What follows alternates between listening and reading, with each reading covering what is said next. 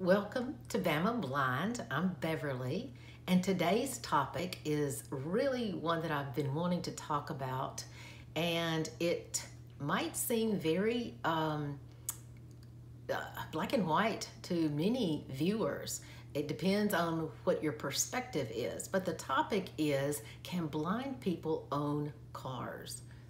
And I want to get into this because I have heard, well, of course not. Blind people can't own cars because they can't operate them. And to own a car, you have to be able to operate it. And then you have the other side of that coin where, of course, blind people can own cars, they can own planes, they can own boats, they can own houses. So we'll get into this right now because I've done a little bit of research and it really isn't as simple an answer as you might think it is. I would hope that it would be because I'm one of those blind people and I can tell you that I do own a car. So I don't operate the car, but I do own a car. And I've owned many cars over, my adult lifetime. So let's get into it.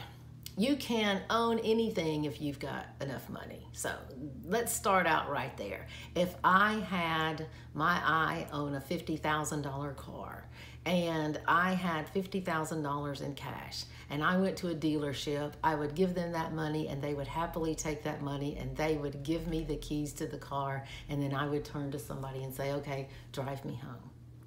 That's basically, I'd have to, I don't even think I would have to have any proof of insurance because I'm taking the car away. It's my car, and unless you live in a state where, to get it out on the road, you have to have liability coverage, and that is the case in my state. So I'm not sure even then that I would kind of be able to drive it away without proving that I had some liability coverage, which means covering the other person in case I hit them. But it doesn't matter to that dealership. I just gave them $50,000 in cash, and so they couldn't care less if I went and, plowed it into a brick wall and hopefully nobody got hurt, but it would be my car and it's not financed by anybody or owned by anybody else. Now, if I took that same scenario and I said, well, I'm blind and I want to go purchase a vehicle for $50,000, but I only have $20,000. So I hand them over the $20,000 and I say, but I'm going to finance the rest of it. Then they would be dealing with my finance company, and the finance company then would say to me, okay, I need proof of insurance before I finance this car for you. Before I hand over $30,000 for this vehicle, I need to know that it's insured because I'm, giving you basically $30,000 for something, and I've got to make sure that that investment is protected. So that's what insurance is for. So I would then have to say, let me go get my insurance papers. And then I go quickly to my insurance company and I say, okay, I'm buying a car, I'm financing $30,000 of it, and I need proof of insurance before they will approve my financing. And then they particularly would say, well, who is going to be the primary driver of this vehicle? Is it you? And I would say, no, I'm not licensed to drive. And then their little ding ding bells would go off and say, okay, you're not licensed to drive, but you want insurance on this car. So who is the primary driver? In most cases, if you list someone in your house as the primary driver, it could be a spouse, it could be a child, an adult child that's legally got a license, it could be a parent that legally has a license or a licensed driver. Then they could take that as the insured person on your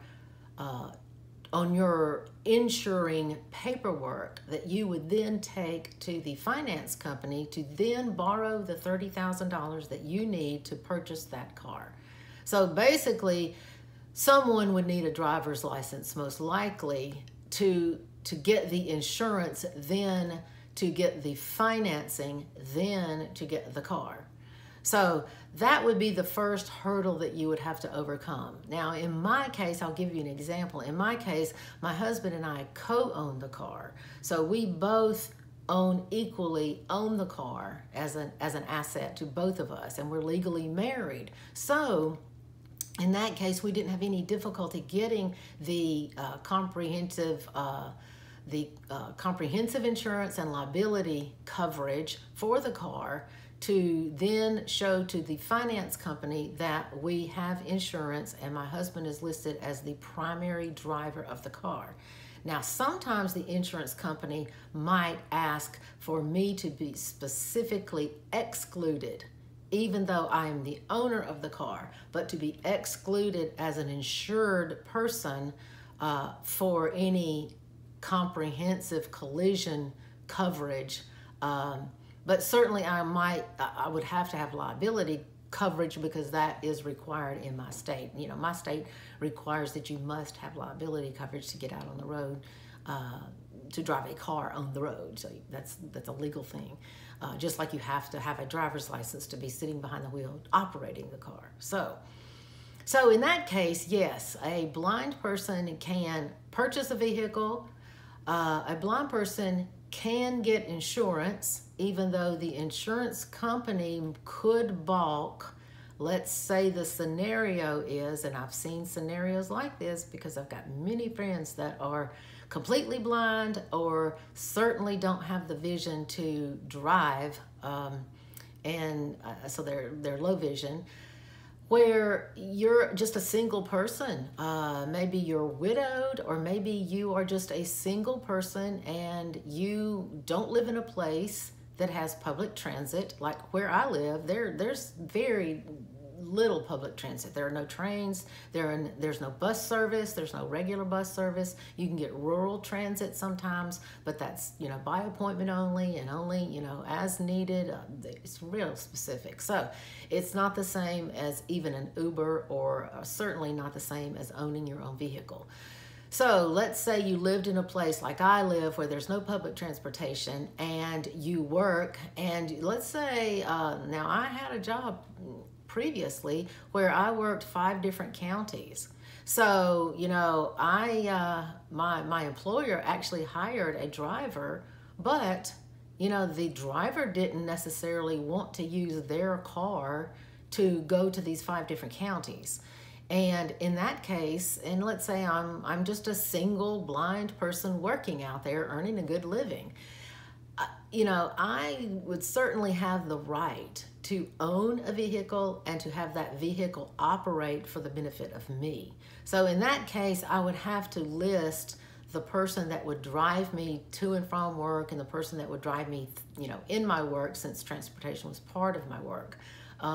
I would list them as the primary insured person, and I would probably have no difficulty getting the insurance for that as long as I paid the premiums, and I probably would have no difficulty getting the financing for that as long as my credit score was okay and everything. So just based on blindness alone, no, you can purchase a car, you can get your car insured, and you can get your car financed, and now registering your car.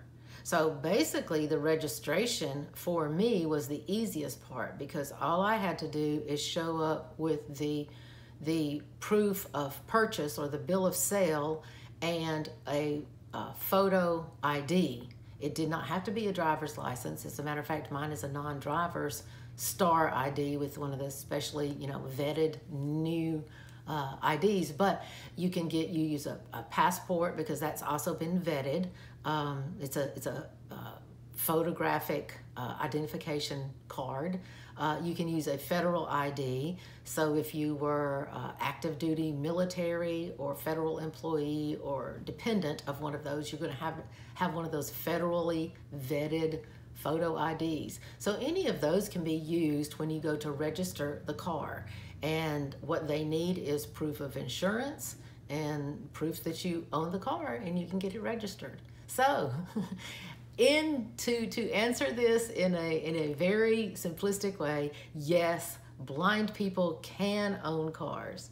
And yes, blind people can finance cars, and blind people can get insurance on cars. And yes, blind people can register their cars. And let me add to the last little piece of this, which I'm going to continue this series until I get through a lot of information that just has to do with this topic. It's way too long to put into one video, but yes, even legally blind people can drive cars. So I'm going to leave you with that thought. If you have any questions at all, feel free to leave them in the comments. If you disagree that, something that I have said doesn't ring true and you want some more discussion on it, please let me know, because I don't mind at all researching and adding into the discussion on this in the comments section. I've done a lot of research on this, and I'm not a legal expert at all. I'm not an insurance expert, even though my sister is. She is definitely an insurance expert. But this is what I have found. This is what I have lived. So I'm speaking from my personal experience only, and I would love to hear any comments or thoughts, especially if you're intrigued by the idea that yes, even legally blind people can perhaps drive a car. So until I talk to you next time, everyone, have a really, really safe and healthy and happy day and upcoming week. Talk to you next time. Bye-bye.